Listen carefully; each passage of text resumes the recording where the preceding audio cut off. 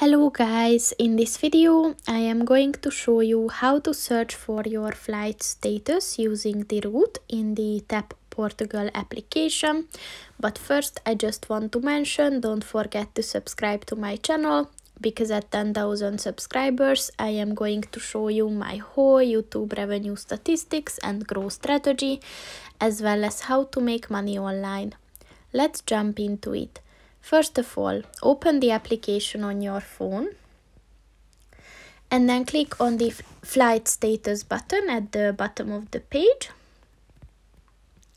And then at the search by section, click on the route button.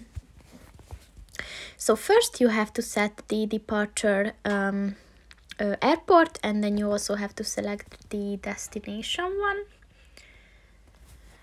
And lastly, at the top of the page, set the date.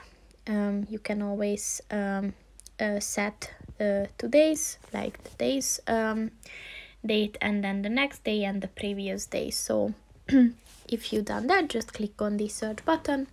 And of course, if you have a valid flight, then the status will appear. So that's pretty much it for this video, guys. See you in the next one. Goodbye.